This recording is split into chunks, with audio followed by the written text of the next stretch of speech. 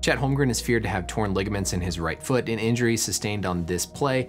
In last weekend's Pro-Am games, he guarded LeBron on this fast break. Welcome back, everybody. I'm Dr. Brian Sutterer. If you're new here and a sports fan who enjoys learning about anatomy and the medical side of sports injuries, then be sure and like this video and subscribe for future updates. This was the play where Chet was injured last weekend at Jamal Crawford's Pro-Am, and you can see here as he's guarding LeBron, he kind of comes up limping right away after this play. He's not putting any weight down on his right foot, and we saw him exit the game shortly thereafter. Of course, this game ultimately had to be canceled because of the slippery floors, which we'll talk about if that played a role here later on. The initial concern people had was for Chet's ankle, but when I first saw this play, I was really more worried about the foot, to be honest, because there really wasn't a moment where we saw his right ankle turn or get sprained. As he's coming down here, there's this one step right there, but we don't see the ankle turn over or go into much inversion.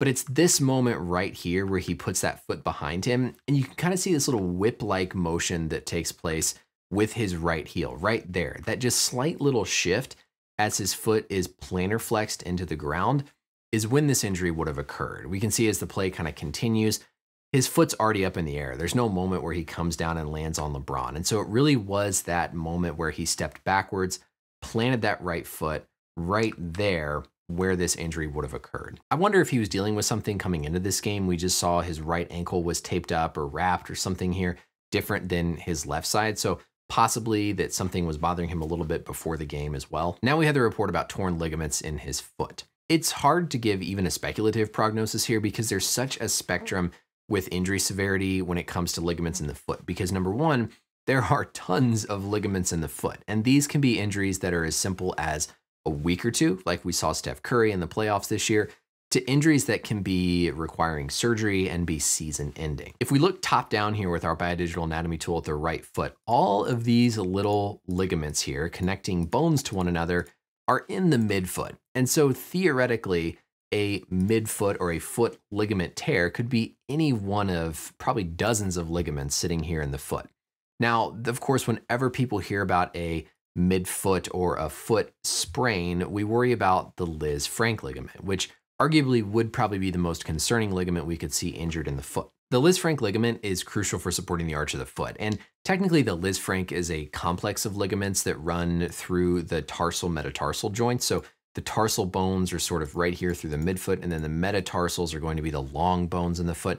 And the ligaments connecting those two are all technically the Liz Frank ligaments, but there's one that we're classically worried about. And it's this guy right here that runs between a bone called the medial cuneiform to a bone at the base of the second metatarsal. The reason this ligament is so important is the rest of the metatarsals are connected to one another through these intermetatarsal ligaments, but there's no direct connection between the first metatarsal and the second.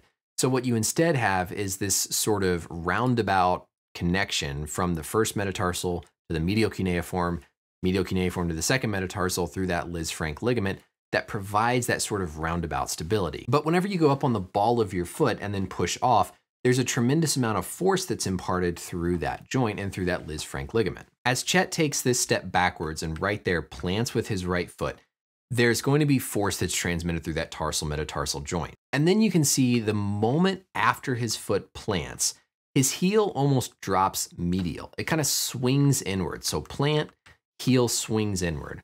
What that's going to do when he goes to push is it's then going to put this abduction moment through the forefoot. So there's a tendency for his foot to want to bend out that way as he's plantar flexed.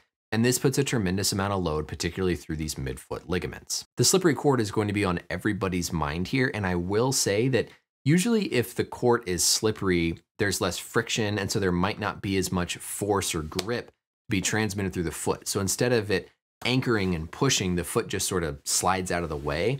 So there has to be at least a little bit of grip here on Chet's shoe to allow those forces to be transmitted through the foot. Also, we don't really see his foot slide. You know, there's the brief moment kind of right there, the foot plants. Maybe there's just a little bit of shift from the court that then his shoe re-engages, and that could have been what did it. So certainly possible that the wet court made a difference here, but this is an injury that we can see happen with a totally dry court. Like I said in the beginning, the recovery for this type of an injury is extremely wide ranging because these can be as mild as something like Steph Curry, who had this nondescript midfoot sprain and was only out a couple of weeks, to something like a true Liz Frank injury that might require surgery and could be season ending if it did. A Liz Frank injury that doesn't require surgery is often still on the order of weeks to months because of how important that ligament is to maintain the integrity of your foot. A final key learning point with Liz Frank injuries is they can be easy to miss because oftentimes when you go and get x-rays on your foot hurts. And so you might not put weight on your foot and then you get non-weight bearing x-rays. The problem though is you'll miss the instability between the first and second metatarsal if you aren't standing on the foot. So if you have suspicion for a midfoot injury, midfoot sprain, you should always get x-rays where the athlete is bearing weight or standing, because what you'll see if there's a Liz Frank tear is these two bones right here will be split apart because that ligament's torn, and so there's widening. We call it diastasis. But you'll only see it if you get weight-bearing x-rays. So always get weight-bearing x-rays. Once the Thunder have done more evaluation here, then we'll have a better sense of prognosis and recovery time. But until then, I hope this was still educational. Look at the play, look at some of the anatomy and biomechanics of the midfoot, and learn something about what happened. Let me know as always any questions or comments down below, and until next time, I'll see you later. Bye.